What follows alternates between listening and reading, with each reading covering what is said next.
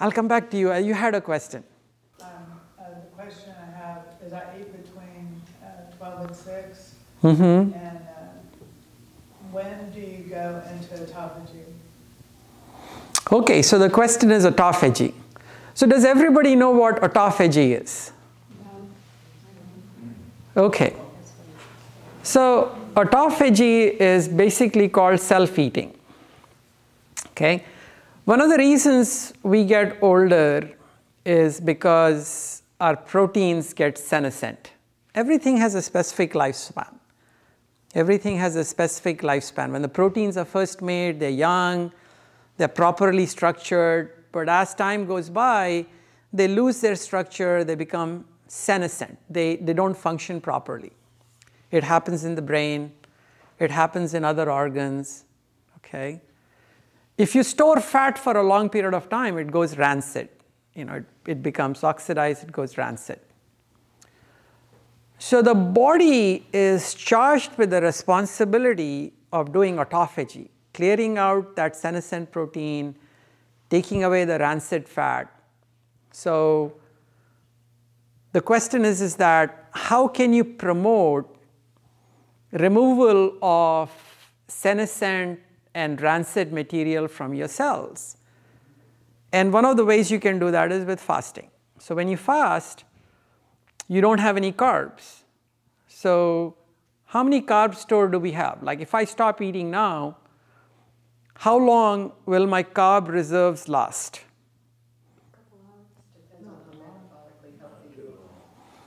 I mean, even if you're not metabolically healthy, let's say your liver will have 100 grams of carbs and your muscles will have about, if you're very athletic, you will have maybe about 500 grams of carbs. So 100 grams of carbs means you have about 400 calories. So after an overnight fast, your carbs are gone and you will struggle.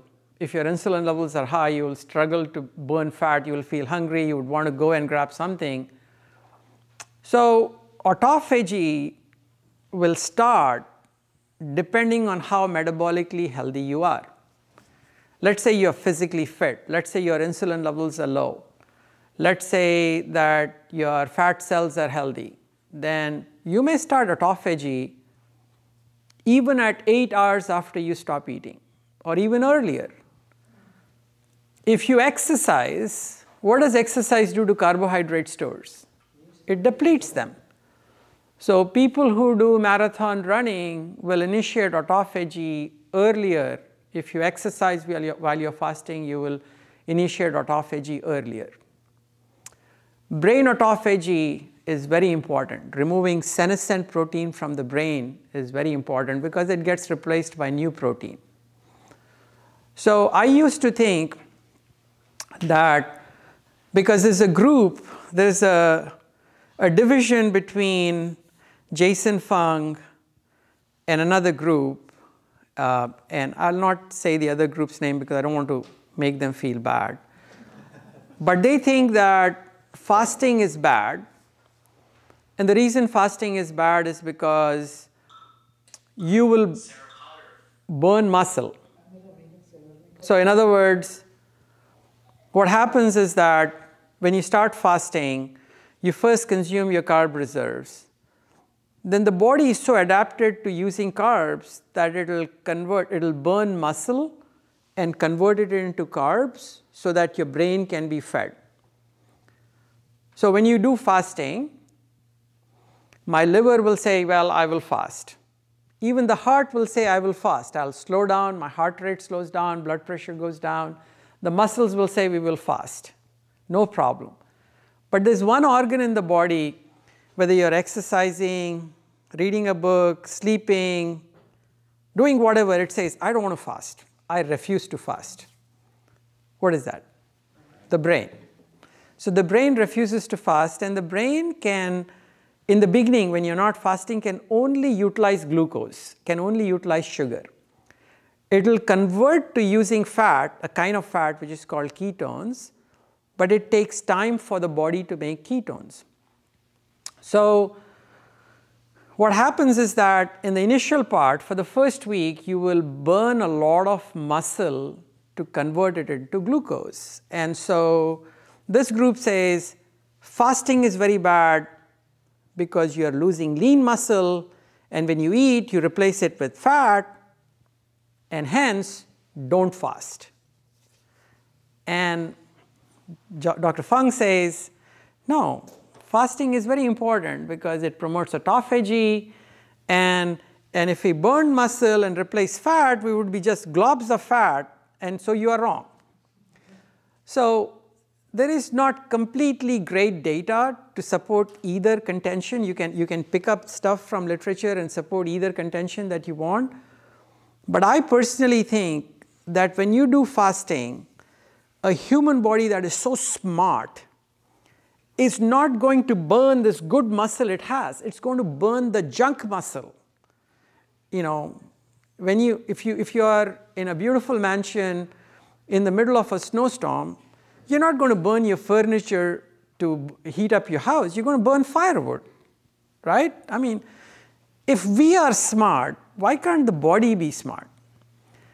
So I think autophagy is essentially a very important thing, and that's why one of the primary things we tell people is do fasting. And another primary thing that we tell people who are fasting is that do exercise. Okay, so let's kind of take off on a tangent a little bit and say, let's say this person is fasting 18 hours a day for 1 month. Just started now. What will happen to their weight? It'll go down. At the end of 1 month, they keep fasting and they go to 2 months. What happens to their weight? It plateaus. Why does it plateau? I mean, they're still heavy. Let's say they're still heavy.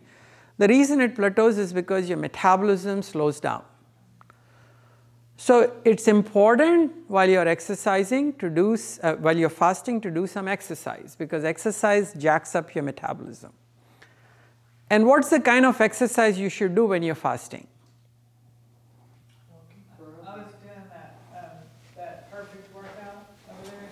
Perfect workout is good. I don't think it's bad. What I meant by that question is that you should do low intensity to moderate intensity exercise.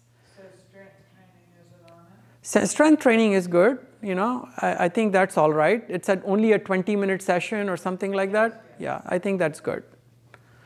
So the reason you want to do low intensity or moderate intensity exercise is because high intensity exercise will force the body to burn carbs, whereas low intensity exercise or moderate intensity, you can still be burning fat. And so your body will not have to go and convert muscle to make glucose for your exercise. You see what I mean? So that's why when you're fasting, especially a prolonged fast, and you're exercising in the fasted state after 12 or 14 hours, cut down the intensity of your exercise so that you don't have to make glucose from breaking your muscle.